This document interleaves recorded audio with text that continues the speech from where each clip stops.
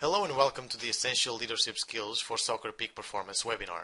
We are here today with peak performance consultant Pedro Almeida.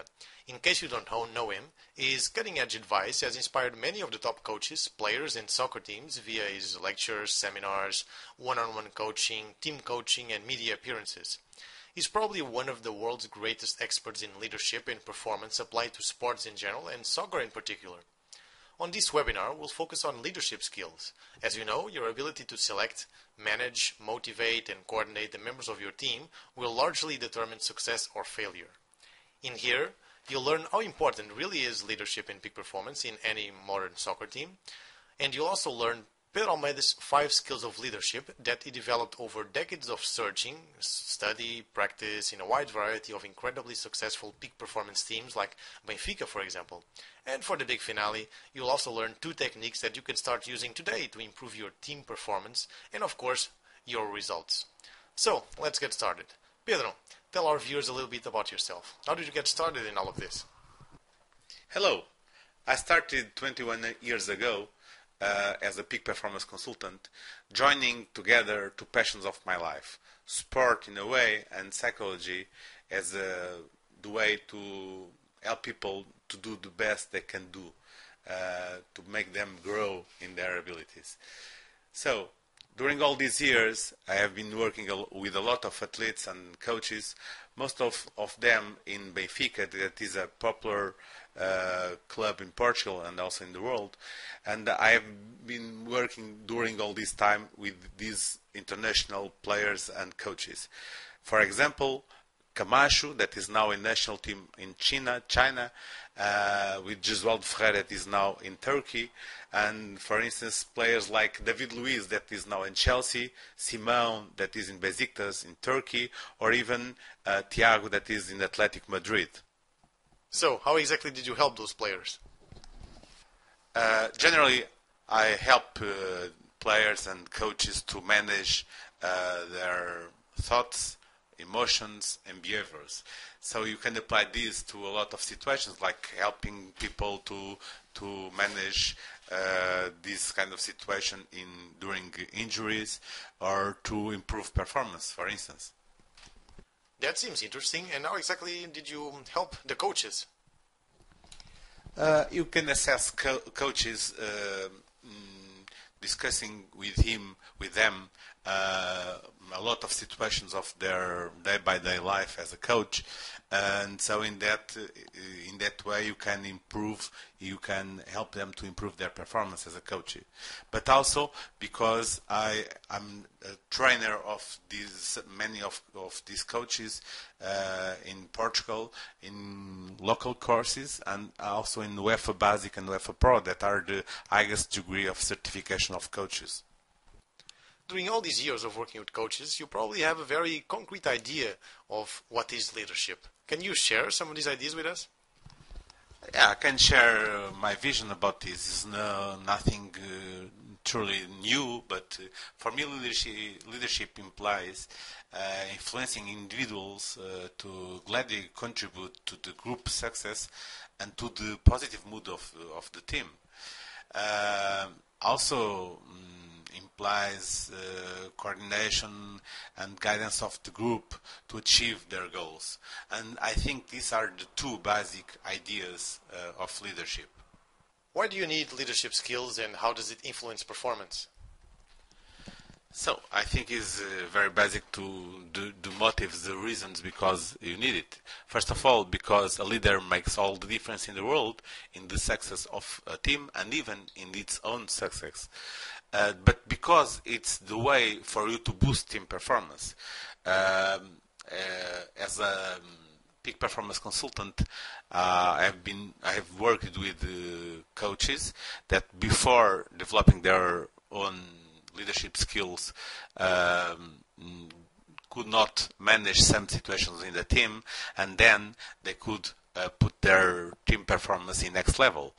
But also in other kind of situations, like for instance, the same team had different coaches in the same season, and with one coach could not develop their abilities, their performance, and with other coach that have better leadership skills could boost their performance. I know that all these years of working as a peak performance consultant, you developed a very interesting framework of leadership skills. You know, the Big Five, as you used to call it. Can you talk a little bit about that? Yeah, it's like a big five. It's a metaphor with the hand, where we have 5 fingers, so we have 5 leadership skills that for me are the basic ones. So the pinky finger, the little finger, is your self-awareness. It's the first skill that you have to develop if you want to have success as a coach. Because if you don't know your positive and negative points as a coach, you could not develop them, and so you cannot go to the further step. If you want to change behaviors, thoughts, attitudes in yourself, you have to have conscious of situations of your thoughts and of your behaviors. And many of the times that when I'm working with coaches, I work I'm like a mirror for them. I give them feedback about their thoughts, about the way they think, the way they act, and in that way they can change. They can get some awareness of their way of doing things, of thinking things, and then they can change. A second finger that means the second leadership skill that we have to develop is your concern for the others. When, as a peak performance consultant, when I'm inside the teams, I see that what the athletes prefer are the coaches that are very aware of their needs, of what they feel, and giving them feedback, other than looking most of all to their own coach goals. So if you want to boost your performance as a coach, you have to develop this skill, this very important skill, that is how to concern for the athletes, how to have concern for other persons, also not only athletes but also the other members of your coach team. The third leadership skill, it's our middle finger. It's like a central leadership skill that you have to develop if you want to be a better coach. It's communication. All of us know the importance of communication in the way to boost relationships, in the way to help people to connect better in a team.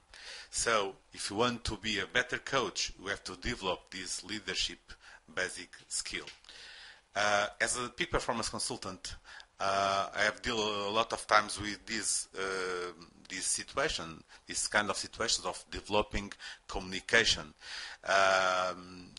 Normally, I listen coaches about the way they felt during the speech, what they wanted to say, and afterwards what they felt it happens with the dialogue with the team. And then we analyze in the one-to-one coaching what he could do better, and I can give in some way, in some situations, some advices about how to develop this way of thinking in a way that they can do it alone next time. Well, that's very interesting. You certainly are giving a lot of great information here. So, and how about the other two, the emotional commitment and emotional control? Yeah, the emotional commitment is very related with motivation, how to motivate people, how to involve people, put them in the same page of the coach. So for that you have to talk with persons. That is a skill that is very connected with the one that I told before, communication. And if you cannot communicate with people, you cannot involve people, you cannot emotional commit people with the goals of the team, with your own goals and with the athlete goals.